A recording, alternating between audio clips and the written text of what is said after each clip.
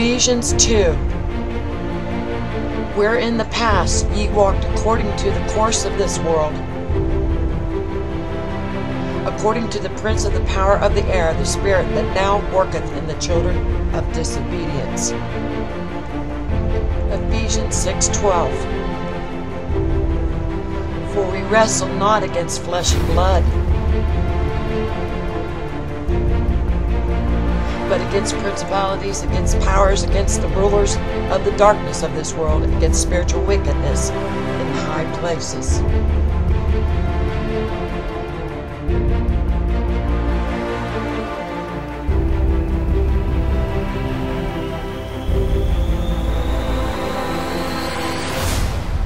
Second Corinthians 11:14. And no wonder, for Satan himself masquerades as an angel of light. Must know the difference. A reminder to all of us, the end times are here. Revelation 6:9. Revelation 6:9. Remember the breaking of the seals. And those very breaking of the seals we're living in today. We may be even in the last seal. The Bible tells us so.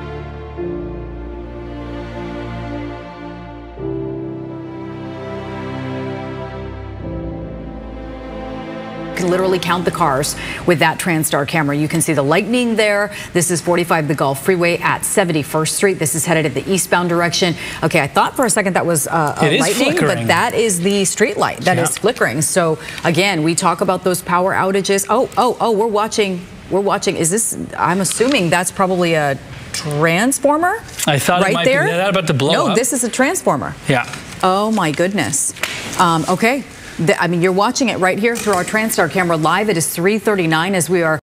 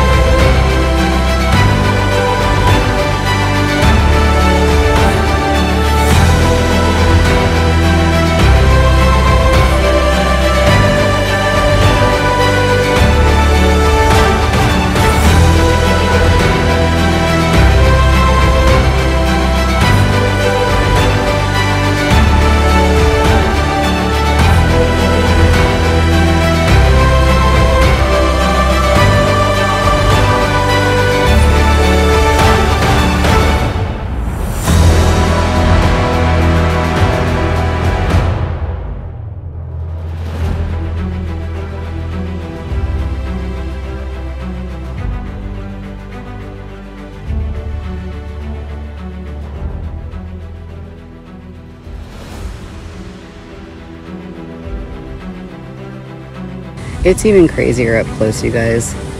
Like, that's the light pole. This is street level, and there's Allen Parkway. Like, yeah.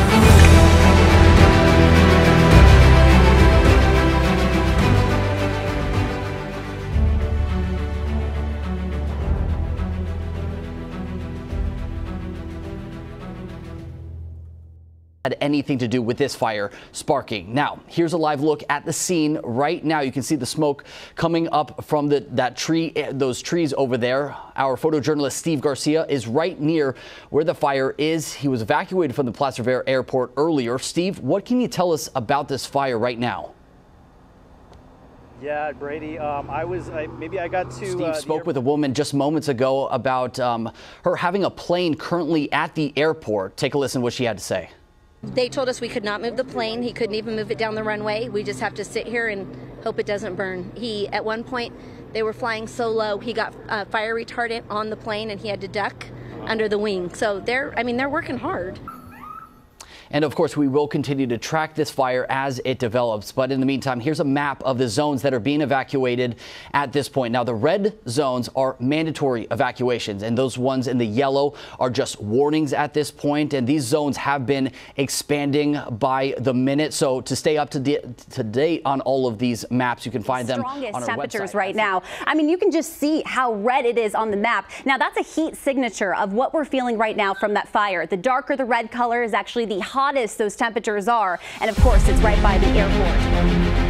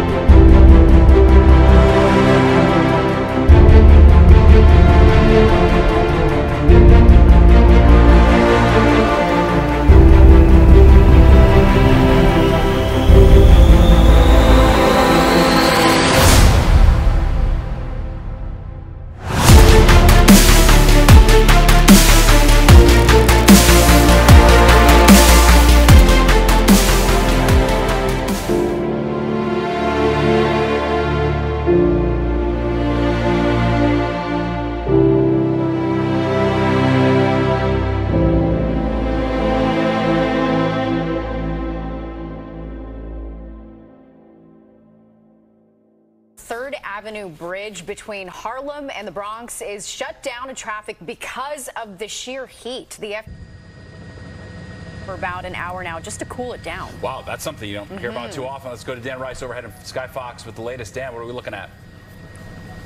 And Steve and Natasha, this is the bridge itself. It's called a swing drawbridge. What they do is when traffic on the river wants to come under this bridge, they'll swing the center portion of that bridge to be perpendicular with the roadway there to allow marine traffic to come through. When they tried to put this bridge back into its closed position to allow traffic to go over, they were unable to line the bridge back up with its base. And you can see the NYC DOT, they're down there doing their best, trying to figure out how to get this bridge to realign with the road deck again. As you talked about, the FDNY, they were over here. They're still down the river. They've been pouring water onto the bridge because of the heat. Most of the metal on this 126-year-old structure is swollen from the heat. So because of that, it's unable to line up with the locking mechanism that allows traffic to go across this bridge. So as a result, they've been spending the better part of 2 hours now trying to cool down the bridge so they can realign it back with the road deck that it connects to both Harlem and the Bronx. Come back into the Bronx for 1 second. What you're going to see is just about every roadway in the South Bronx bridge jammed up with traffic. Of course, this is a free bridge. No one wants to use the toll-laden Triborough Bridge, so they're all trying to make their way over to the other free bridges, the Madison Avenue Bridge. That's where a lot of the traffic is trying to get to, and until that happens, or until they get this bridge back into place, you're going to see a lot of traffic stacking up there in the Bronx, Steve and Natasha. It's just that hot. It's wild sight. It doesn't look like it's that close to being in the right position, too. No. It's a lot of feet off, it looks like. They've been trying for the last half hour to put this back into place. With the Isn't that ongoing same thing that fire happens in Wharton State Forest and Burlington County, the New Jersey Forest Fire Service has confirmed that fireworks were the cause of that blaze. The fire is now 75% contained after flames first sparked last Friday. Officials say it's already scorched over 4,000 acres. Action News reporter Sharifa Jackson joining us now live as crews continue working against these unbearable hot conditions to try to beat back this fire. Sharifa? Yeah, Brian, there's still a lot of grueling work ahead for these firefighters, and it's something they say could have been 100% prevented. It didn't take investigators long to determine the cause was from fireworks. It's something that's illegal at state parks. A view from above shows this thick smoke over Wharton State Forest. On the ground, crews continue to work to contain what's being called the Tea Time Hill wildfire. In a matter of 4 days, this wildfire has consumed 4,000 acres. The fire on the interior is continuing to consume unburned ground, and that's probably going to continue up until the time we get some substantial rain. Fire crews say the wildfire began in a remote area July 4th, ignited from a fireworks device. It wasn't until 9 a.m. the next morning the flames were spotted. By that time, able to spread to more than 400 acres. The smoke has been really thick. You can smell it like miles away. Molly Ehrlich has been watching from afar. It's really unfortunate that fireworks ended up causing this problem, and it affects so many people and a lot of my friends. Around 75 firefighters are working around the clock. The job intensified by the excessive heat. Chief Bill Donnelly is sending this warning. Asking people to be careful. Take a look, it's engulfed thousands of acres in South Jersey. Now, the Forest Fire Service says the fireworks were lit in Wharton State Forest on the 4th of July, and the blaze wasn't spotted until the morning after, near a campground, which was later evacuated. As of yesterday, that wildfire scorched an estimated 4,000 acres. At last report, it was 75% contained. Officials ask anyone with information to call the State Park Police tip line. Just how hot is it? The 3rd Avenue Bridge is stuck in the open position, all because of overheating machinery. Newscopter 7 is over the bridge. FDNY Marine units are trying to cool down the equipment and close the bridge there. Now that's hot. We have several reports tonight. Well, the time is at 6:30. Did you feel it this morning? We had a minor earthquake just to the east-northeast of around the Seeley Lake area. It was rated as a 4.2 initially, but after the review has been downgraded to around a 3.9. That's still considered a minor earthquake. And a number of you sharing comments that it felt you. Artie James said he woke up this morning, thinks his body sensed the earthquake. He didn't really feel it, but it was felt in Ferndale, also in Polson and in Pinnacle at around 5 a.m. Felt a little minor shake. Now, it wasn't rated as a 3.9, which is considered a minor earthquake. And when we do have those 3.9 earthquakes, there's a little bit of a ground shaking, but there's not much damage. Once we start to get into that maybe moderate range, that 5 to 6 magnitude earthquake, that's when we do get a little bit of damage. But regardless, we had a minor earthquake this morning. If you want to join the conversation, head over to our Facebook page and let us know what it felt like in your neighborhood. Now, throughout the day today, temperatures are going to feel comfortable, breezy this afternoon, but then hot and dry with weather alert days next week. Everything you need to know is coming up in about 10 minutes. Good morning, Karen. It is still overcast here in Port O'Connor, but as you mentioned, the rain band's starting to move to the east, and so thankfully the rain and now the wind here have stopped. You were talking about the dangers of flooding and heavy rain, and that's what this flooding you see behind me is from. Residents telling us this is all just from the rain that fell here in Port O'Connor overnight, and this is one of the areas that was forecast or warned to see some storm surge from Beryl in the overnight hours of 4 to 7 feet of storm surge, but that never really materialized. If you look all the way up and down the street, you'll see that the pavement kind of reemerges here just 50 yards or so from where we are. And the good news is that this minor localized flooding is just about as bad as it got. Now, this is a community, both here in Port O'Connor, Port Lavaca, where we rode out the storm in the overnight hours, that this was right in the center of one of the earlier forecast tracks. So a lot of people here did board up. A lot of people decided to evacuate and move out, but thankfully for the folks here, the storm moved a little bit further to the east. There are still some people here this morning, Karen, who are without power, but power crews are moving very quickly. As we drove into the area this morning, we did not see what we often do with storms like this, which is power lines down and lines snapped and tree debris all over the place. There is some of that, and there will be some cleanup, but thankfully folks here that are on the the west side of Lavaca Bay and going all the way down to Corpus Christi and further down to Brownsville, they were able, Karen, to escape the worst of this hurricane. Right, and that is certainly good news for them. All right, Jason, thank you very and much. 5% containment. Evacuation orders and warnings remain in effect. We visited the overnight shelter at Union Mine High School. Red Cross volunteers told us 5 people spent the night there, many waiting to learn when they'll finally be able to return home. Firefighters say it's not yet known since conditions can change. Roughly 180 PG&E customers in that area have been without power since yesterday. And firefighters are going from one fire to another as they deal with extreme heat and changing conditions on the front lines throughout California. And officials hope that people are careful about what they're doing when they're outdoors. ABC 10's Garshpal Sangha reports. The extreme heat and fire dangers continue across Northern California. The unprecedented heat helping dry out vegetation, making them vulnerable to ignite. It just takes something as small as just a little spark. That is what happened Sunday afternoon as Sacramento fire crews quickly stopped this fast-moving vegetation fire behind the North Natomas Aquatics Complex. This started about a 1.5 acre grass fire, quickly spread to 5 and grew from there, ending at 17. But this had the potential for 100 acres. Just a few months ago, this entire field was covered with dry grass as tall as this, but they brought in goats that were able to eliminate this entire fuel bed in this area, which helped this fire not move as fast. And if you have that very tall vegetation, you get a much hotter fire that can spot, and then we're right around a neighborhood.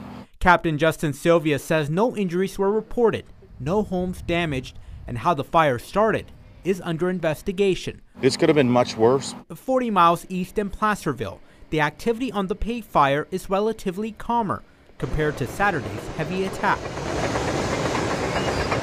This new video from CAL FIRE shows a dozer removing vegetation and creating a barrier in the middle of the fight, hoping to stop the fire from spreading. Most of the areas around the fire are warnings, and the areas interior to the burn are only those that are still on orders. Battalion Chief Chris Vestal says crews will be on the fire for several more days, knocking out every hot spots as they deal with the extreme heat and changing conditions. Some of the firefighters that came here were recently released from the Thompson fire, and this is now their 3rd different fire on a single deployment. They're already pre-tired. Category 5 hurricane to a fires. tropical storm. Beryl has caused heavy damage from the Caribbean all the way to Texas. Tonight, West Memphis emergency officials tell our Shay Simon now Arkansas is bracing for what is next. High winds and heavy rain hit Texas Monday as Tropical Storm Beryl pushes inland. Tonight, Arkansas gearing up for what is to come. It looks like the path is in a northeastern trajectory, so we're going to experience that rainfall, and the National Weather Service indicates that we could see some isolated tornadoes. As Emergency Management Director Dwayne Rose says, West Memphis is ready for the remnants of Beryl's rampage. We always make sure that all of our emergency services personnel are up to speed and know what's going on and stay, up to date on the current weather conditions. So we are prepared just like we are prepared every day. While officials are ready, Rose says it's also important for residents to be ready. Things like filling your car's gas tank, charging your phone in case of a power outage, and enabling emergency notifications is key. Text West Memphis to 91896. And that's 91896, text West Memphis, and it will allow you to opt into our Text My Gov system.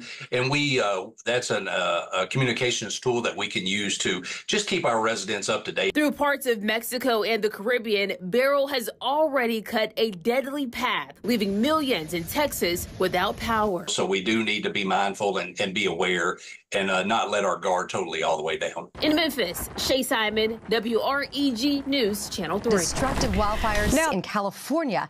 Santa Barbara County firefighters are struggling to contain the lake fire. Take a look. It's one of more than 150 fires that broke out across the state over the holiday weekend amid hot and dry conditions, causing statewide evacuations as the fast-moving flames tear through dry vegetation toward homes and communities. Let's bring in ABC News Live anchor Kana Whitworth. Kana, you've been following this all weekend long. I've been watching all of your coverage. What is the latest on the evacuations, and really what are residents telling you right now?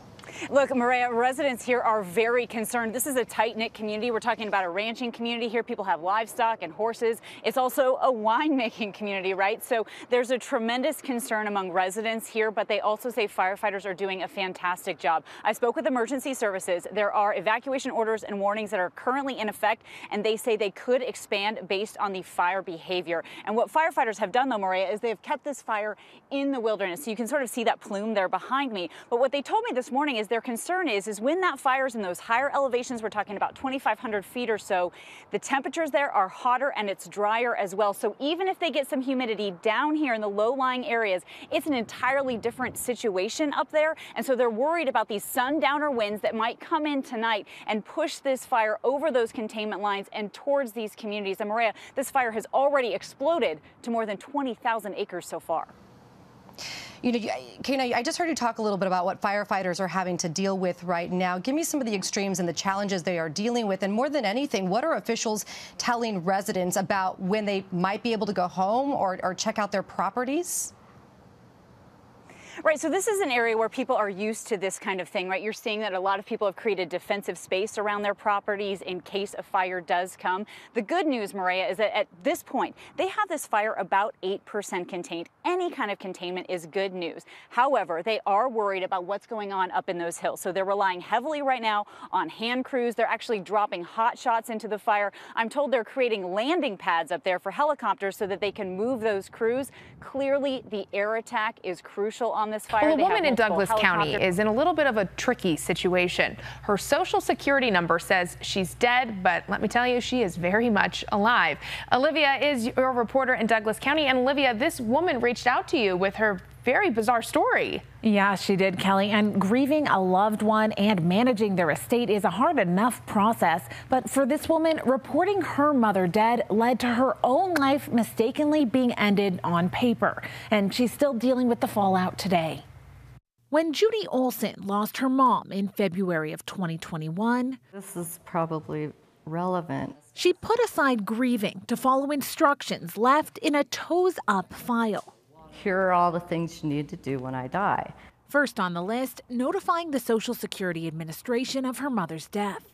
The person on the phone asked for both Judy and her mother's Social Security numbers. I said, why do you need my information? Just to verify who you are and that you're related. Next, Judy went to the bank to liquidate her mother's trust, where the manager broke some shocking news. So we know who you are, but when we pulled up your account, you are considered deceased. Still very much alive, Judy was locked out of her accounts. Why did that happen? How did it happen? She brought her identification to the Social Security office to arrange her resurrection.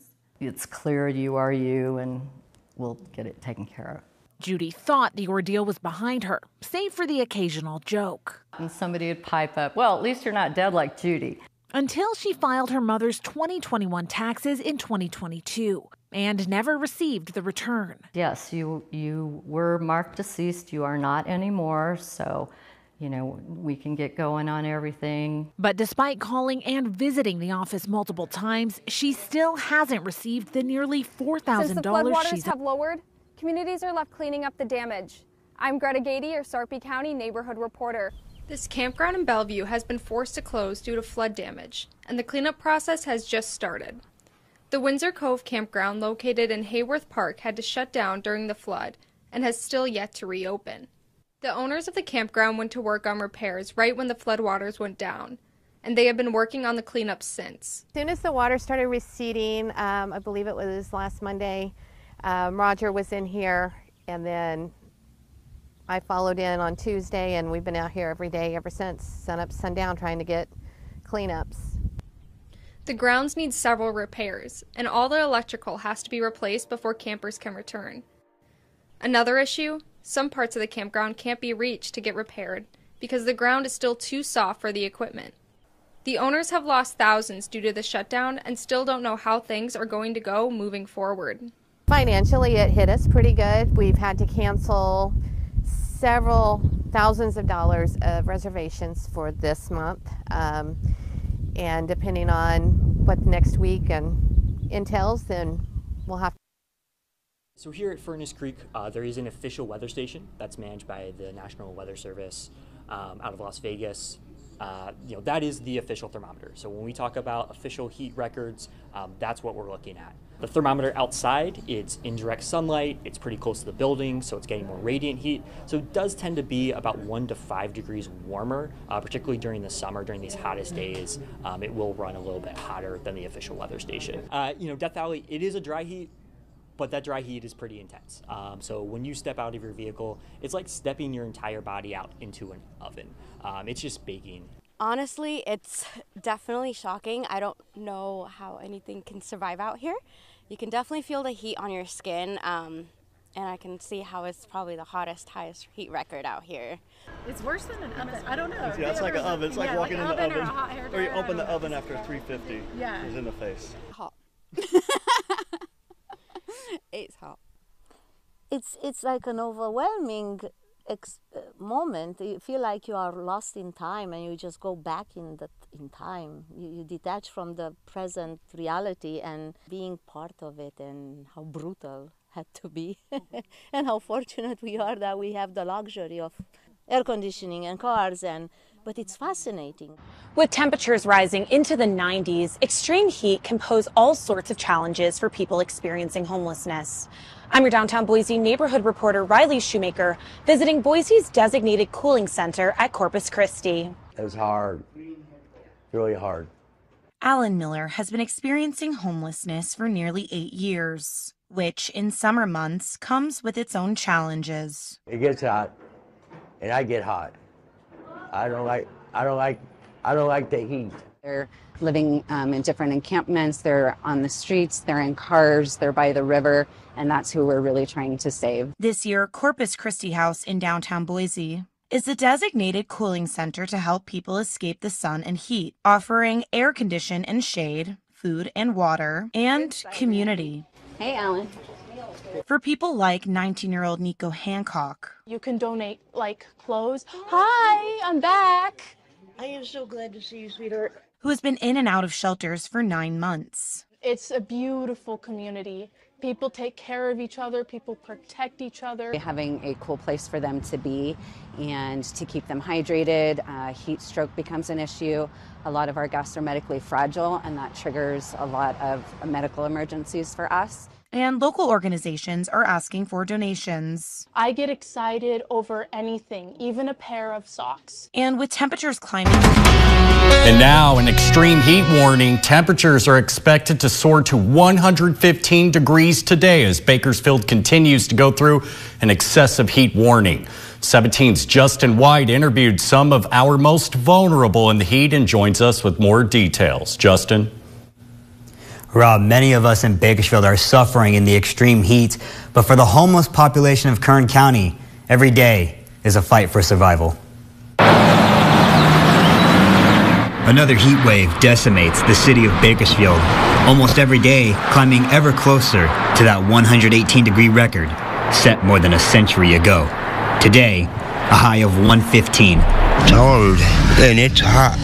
John Duvall has been homeless for 8 years. He also says the heat is becoming unbearable for both him, his friend who goes by Bird, and their dog, Buddy. He's only able to get water from the Starbucks just off Mount Vernon. I can't go into none of them stores up there, only because I'm homeless. Drew Molina asked for money and food on Mount Vernon in Columbus. He holds a positive attitude about the situation, especially when it comes to living outside in the extreme heat. I just try to get by, drink a lot of water. That's it, drink a lot of water. The cooling centers in Bakersfield can provide relief for those who choose to go, but Molina says going can be a hassle. It's more easier out here than going through all that. You know, I just get by on where I'm at. That's it. For others, it's an issue of finding the cooling centers, like for Robert Hobbs. I don't even know where cooling centers are around here. He says getting into homeless shelters have also been hit and miss. He moves from spot to spot, panhandling to get what he needs. People give me, you know, stuff.